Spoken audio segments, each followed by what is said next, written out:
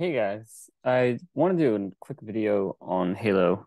Uh, if you are paying attention and you've been using Halo for a while, you've also most likely been stuck on the stable version. I wouldn't say stuck, but they've been on the stable for quite a while. Um, I think their last stable version was 105, maybe. They've just released 111 to stable, and if you can see the screen, um, you're gonna see how many features they've released from in just 111. And then you can see 110. They've got features here as well. 109. So there was a lot of features that came out um, between here, between the last stable version and the current stable version. Um, the Halo that I'm showing is actually not on stable, it's still on beta. But I wanted to highlight a couple of the things that did come out that you may or may not want to look at. And this will be a quick video, unlike some of my other quick videos. So obviously this is the main dashboard. Um, my Halo is most in default configuration state right now. And I just want to show you a couple of the things that you want to change as soon as you get in with the latest version, latest stable version. So first thing, go to configuration, go to advanced settings. And some of these things are not new to this version. They just may be new to a brand new setup. I still want to cover them anyways. Primarily, most people hate the default color. So you want to change the custom color by default out of the box instead of on a per user basis.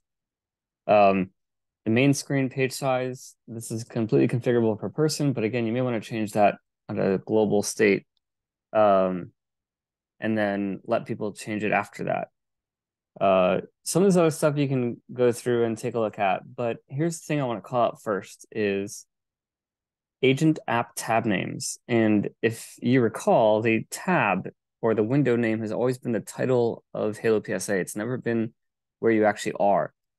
We now have a new feature, rename tab based on the breadcrumbs, that will actually tell you in the tab what window you have open. So that way you can always find the place you were in before. So that's one thing. If you're in the United States and you want to get rid of the 24-hour clock, hit that. So it goes to 12 hours. Your time zone, generally, you want to make sure you're local to wherever you are. If it's a hosted system, you want this to be your time zone. If it's a on-prem system and the server is already in your time zone, you can just leave it as use server time zone. Security settings are here. You may want to bump it up to meet to strong. But for those of you who don't know, Halo support does have access to your system. So you can turn that off. And so that way they can't get in without your permission or without an account on your system. Otherwise, they're able to impersonate your agents.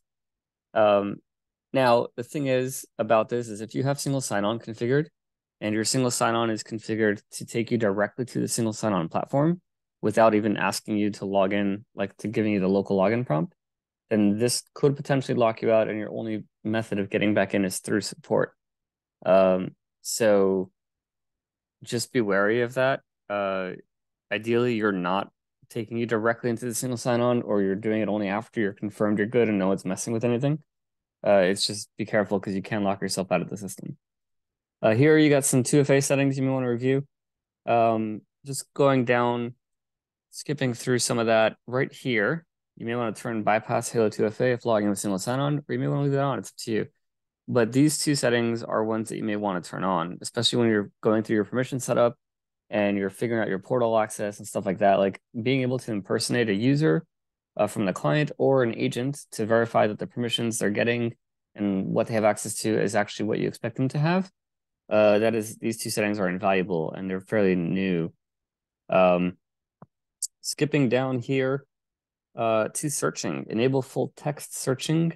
I'd recommend you turn that on as long as you don't have insanely big database. This can significantly improve searching. It could also hurt searching if there's a lot to go through. Searching could slow down, but generally speaking, you want to find stuff that is inside the ticket. So you can turn this on, only search actions in ticket areas and only when opting in. So that way it's not searching, like it's limiting the scope of what it's searching for, and you can tell it whether or not to do that.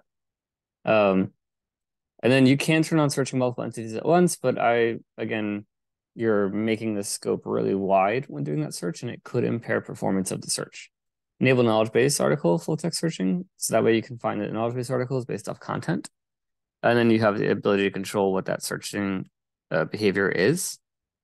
Keep going down, we have setting we want to make sure always off. Permanently delete entries from the database. Right here we have deleted tickets. It is a history of tickets that were deleted, and you have the ability to recover those tickets if they ever are deleted. So if you leave this setting off, you'll have a recycle bin for deleted tickets. And one of the things that were brought in to the later versions is the ability to search by ticket number. So you can find the ticket you're looking for and then restore that one ticket. That was not always there. So leave that off, and now you have the ability to search the recycle bin to restore those tickets. Right here, enable config change tracking. You want to turn that on. This will give you the ability to roll back settings of things that you did.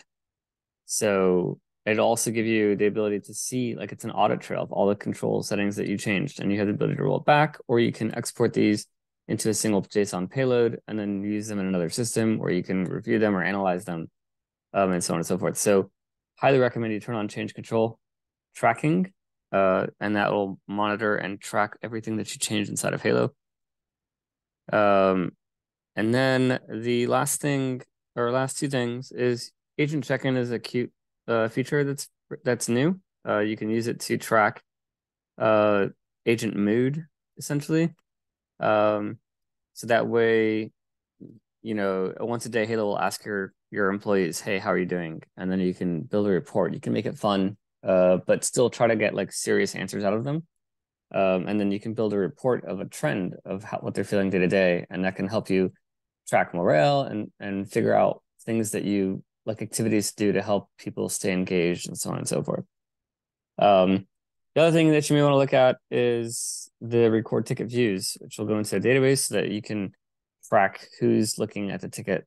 But yeah, there's a lot here. Obviously, I didn't cover everything that's new. I just covered specifically some of the settings that are not on by default, and some of the things that are brand new into the advanced settings.